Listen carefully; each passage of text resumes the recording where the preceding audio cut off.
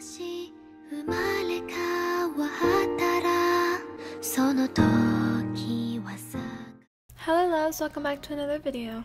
Today we are reading Some Villains Don't Get a Choice. Guess what?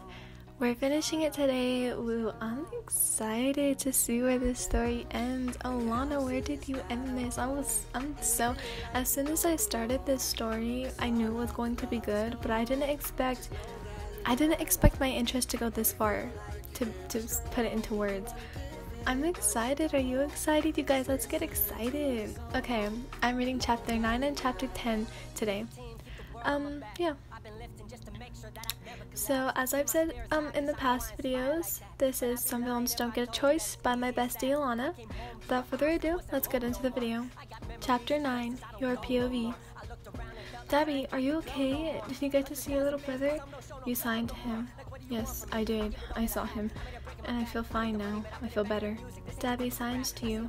After a few hours, a guard came to your cell and called you over. Yes, sir. Do you need something? You got up and walked to him and signed. As he opened the cell door, turn around, he said, and you did as you were told. He put something on your neck, and it was metal. Can you speak for me, please? He said. You read his lips, and you didn't know why he wanted you to speak, but you listened to him. Before you could say another word, this collar shocked you, and you knew what it was. It was a shock collar. You fell on the floor, and Debbie ran to your side. Hey, are you okay? He signed to you with the worried look on his face. Hey, I'm fine. It's just a shock collar, no problem. You signed back to him. Then, standing up, you went to the back of the cell. The guard soon left after talking to Debbie, who was mad. He said that every time you make vibrations or say something, the collar will shock you. And he said that in a few days, they will come back to take us somewhere. He didn't say where though. He signed to you. Debbie sat next to you and then grabbed you, putting you on top of him. I guess he wants to go to sleep. I'm tired too, you thought to yourself. You and Debbie went to sleep, even though it was around 2 p.m. After a week in the cell, the pro hero, Eraserhead, came and opened the cell door. Okay, it's time. We have decided to put you in a villain rehabilitation program. Since you two are minors, you will not be able to go to prison. You two will attend UA and you'll be in my class. You can call me Mr. Aizawa. He said. We were escorted into a car and drove to UA. When we got there, he gave us uniforms and told us to go change. After we changed, everyone was already in the classroom. Mr. Aizawa went inside the classroom first. Okay, class? Today we have 2 new students. They are villains, but they are here to become heroes. So do not be frightened by them. They will not do anything to harm you in any way. We have taken all precautions of them, and for us, we will be living in the same dorms with you. You could come in now. You and Debbie walked into the classroom. As soon as you walked in, you saw Izuku, Shoto, and the blonde boy from middle school. When you saw him, you tugged on Debbie's shirt. Can you tell him that I'm sorry for an injury that I have caused him? You signed to him. Debbie walked up to the blonde boy. They said that they're sorry for an injury that they caused you. Debbie said, whatever. The blonde boy responded. Okay, can you introduce yourselves? Mr. Aizawa said. My name is YN Ellen, and my quirk is called Sonic Boom, and I'm deaf. You signed to the class happily. They said that their name is YN Ellen, and their quirk is called Sonic Boom, and that they are deaf. My name is Toya Todoroki, and my quirk is cremation. And yes, Shoto is my little brother. Debbie said to them. Okay, thank you. Class, do you have any questions? Mr. Aizawa asked. Sir, what is that thing around their neck? A boy with dark blue hair and glasses said. That is a shock collar, and it's so they don't use their quirk when they speak. Mr. Aizawa said. Okay, if that's all, we're going to the training grounds. You can see what their quirks are. You and your class changed into the gym clothes and went to the training grounds. Wyan, you are going to show them your quirk, okay? I'm going to take off the collar, okay? But after you are done, I'm going to put the collar back on you. You just nodded and walked to him. He took off the collar and you rubbed your neck. Can I go now? You signed to Dabby. Yeah, show them what you got. He signed back. Faced away from them. Okay, what do you want to know about my quirk? You said out loud as if you were saying these words. Your quirk activated and everything in front of you was destroyed.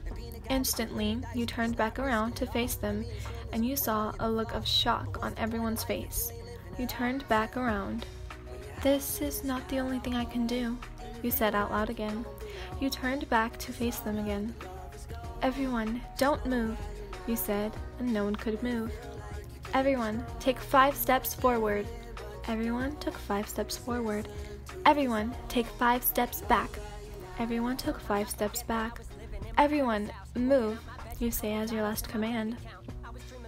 You take out your notebook and write, with my quirk, I can create shockwaves every time I speak, no matter how little or how loud I speak, and I can control people by giving them commands, like you just saw. You gave the notebook to Izuku, passed this to them. You sign to him, he nods.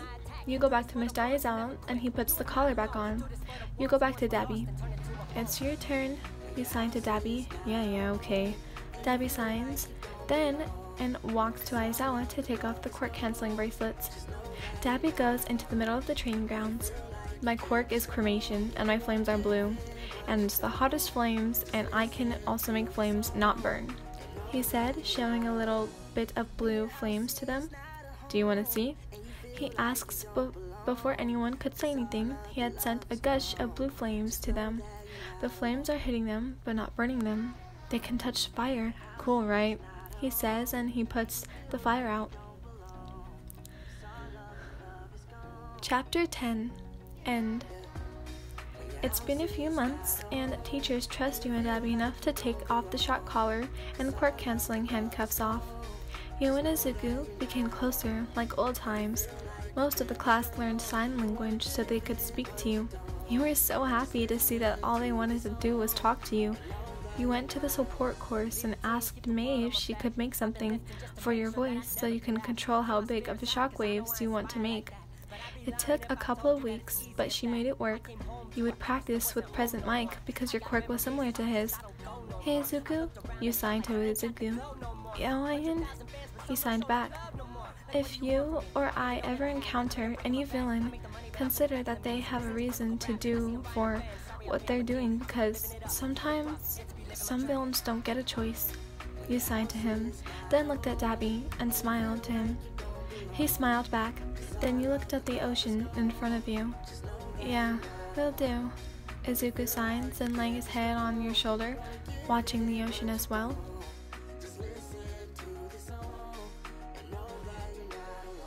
Can you guys believe that? I swear, if I post this video, I don't think you guys are going to see or notice when I messed up, because I literally did not mess up. I messed up twice. I counted. I messed up twice. That is crazy. Dude, you and Izuku are besties, eh? Sheto's about to become your stepbrother somehow. I don't know. Freaking Dabby's about to adopt you or something. Like, y'all about to be siblings somehow. Like, I'm dead serious. This was Alana, thank you. Thank you so much for making this. Words cannot express how happy I am right now.